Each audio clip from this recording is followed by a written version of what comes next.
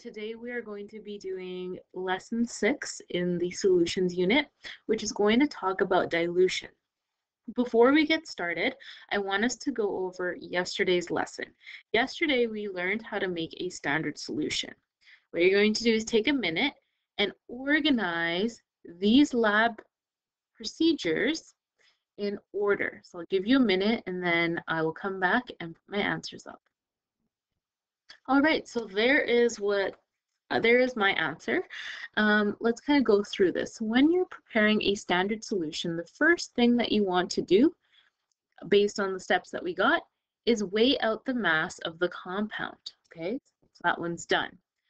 Then, after you weigh that out, you want to put that mass or that compound into a beaker and dissolve it in water, okay, using a stir stick. From there, you are going to transfer that compound into a volumetric flask using a funnel. Please do not try to put it in without the funnel. Once that is done, you are then going to rinse. You're going to rinse out all of the compound and make sure that it ends up in your volumetric flask. After the rinse, you are then going to add water until it reaches the meniscus, until that water level reaches that calibration line. And lastly, once everything is said and done, you will rinse your flask.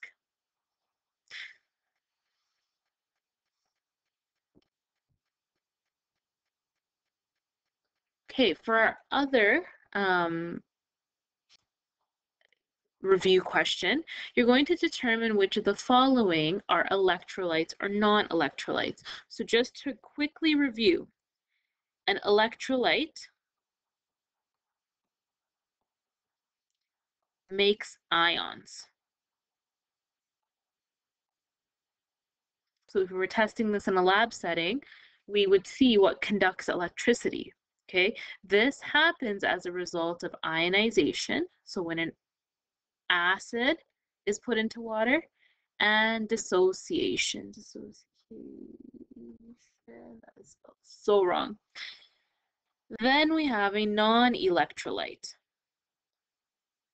A non-electrolyte, basically, it does not make ions. So it doesn't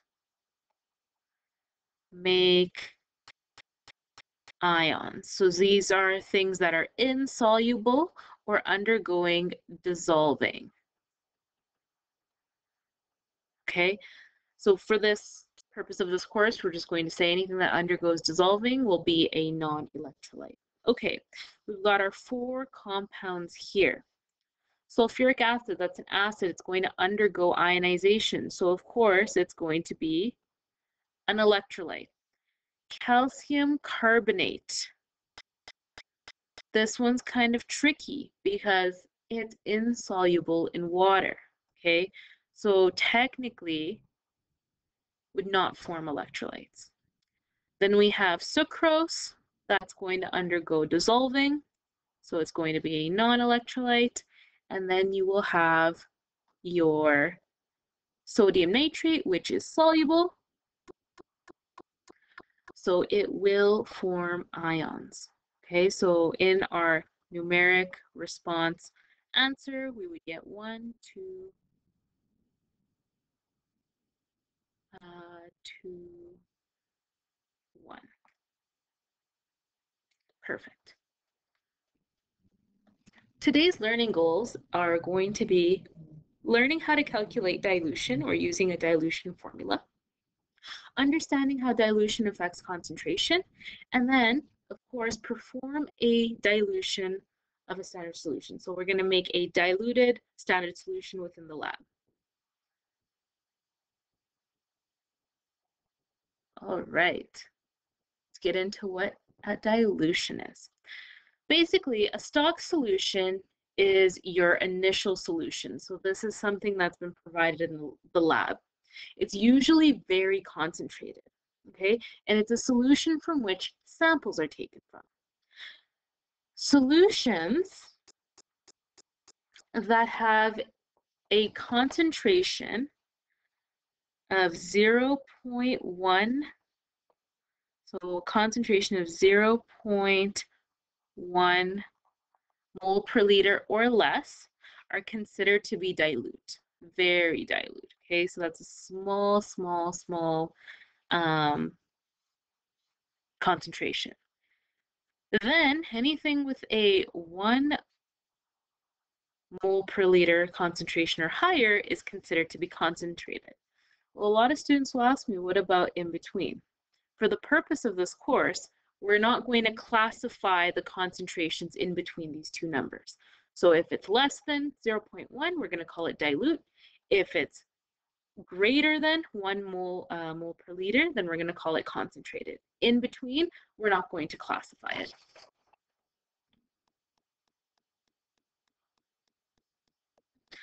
Okay, so the dilution equation is C1V1 is equal to C2V2. Looks pretty familiar, hey? It reminds me of Boyle's law, okay? So just like Boyle's law, there was a proportionality. Basically, same thing here. If concentration increases, that means volume is decreasing. If concentration decreases, that means volume is increasing, okay? Which makes sense. Think about it. If you were making, let's say you're putting Mio in your water, okay? You put 1 squeeze of Mio in your water and then you add a cup of water to it, okay? You think it's too sweet, so you add another cup of water into it. When we increase the volume of that, your Mio drink, it's going to decrease the concentration and spread that through more particles of water. Basically, this relationship is inversely proportional. So concentration is inversely proportional to volume, or volume is inversely proportional to concentration. So remember, this little fish symbol is the proportionality sign. When I'm saying it's 1 over, that means it's inversely proportional. So basically, when one increases, so when one of these things increase, the other decreases. This is a great way to check if your work is correct. If I'm adding water, it's going to make sense that my concentration is going to be less. If I'm removing water, where volume is decreasing, I better get a higher concentration. Okay, let's get into some examples. So level 1, determining volume or concentration using the formula. So simple plug and chug formula.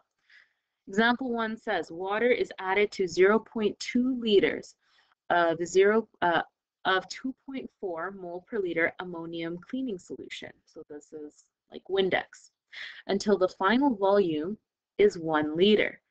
Find the concentration. Remember, this square brackets like that means concentration of the diluted solution. Okay, so let's list things out. So this is my V1, my C1, my V2, and I am looking for C2.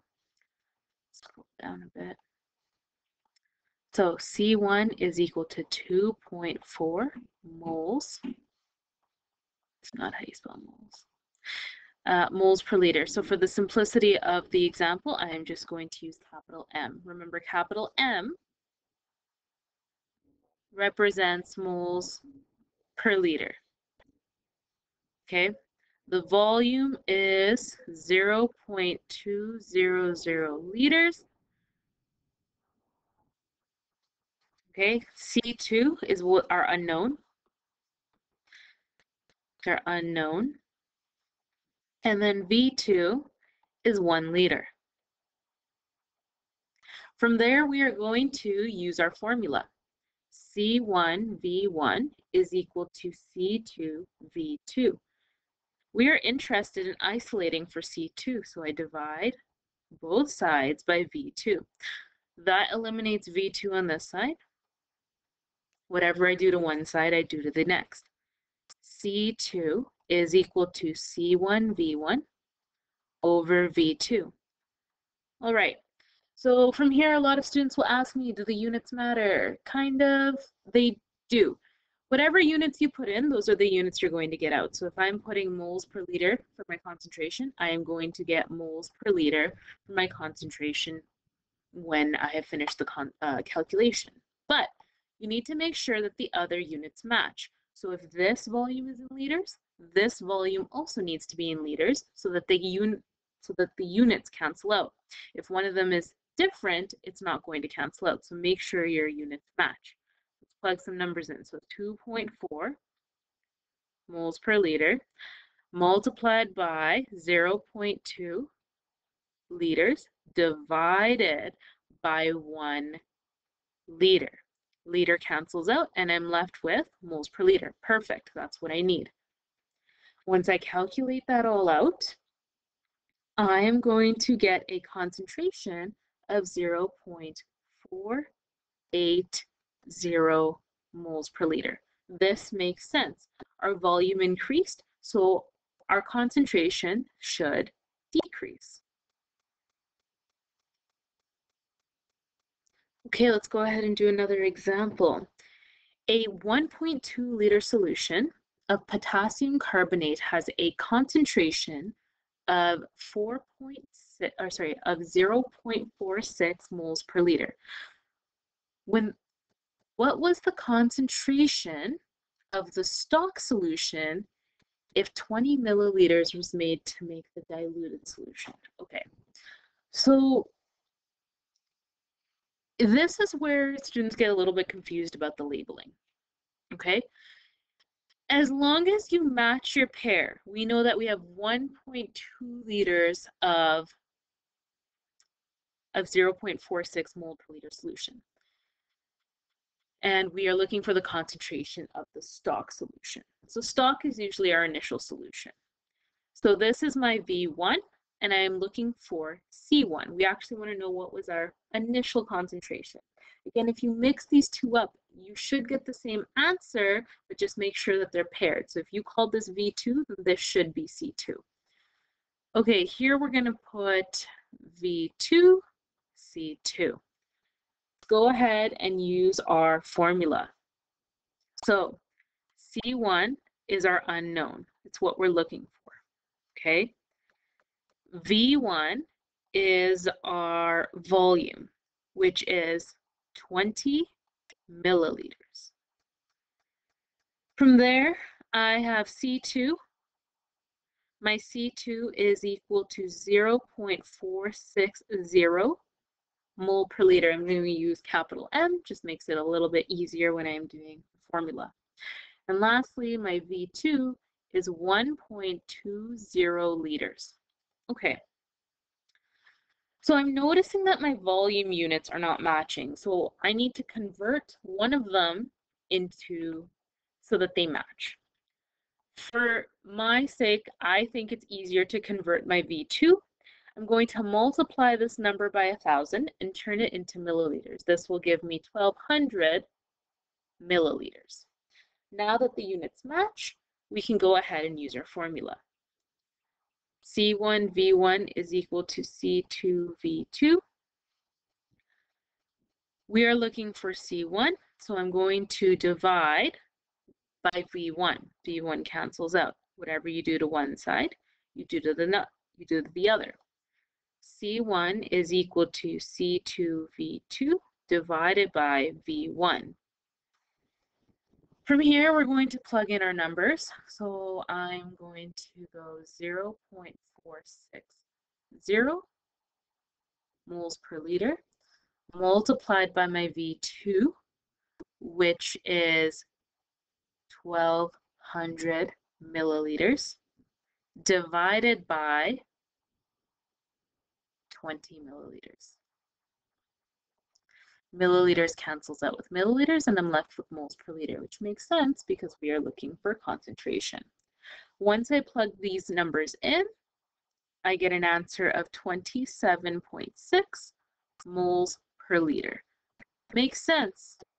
We took 20 milliliters of this concentrated solution and diluted it with 1,200 milliliters of water. So that our answer makes sense there.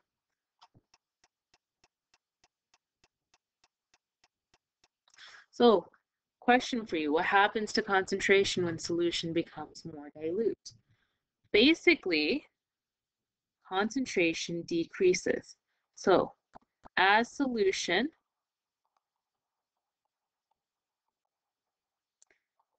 becomes more dilute, concentration decreases.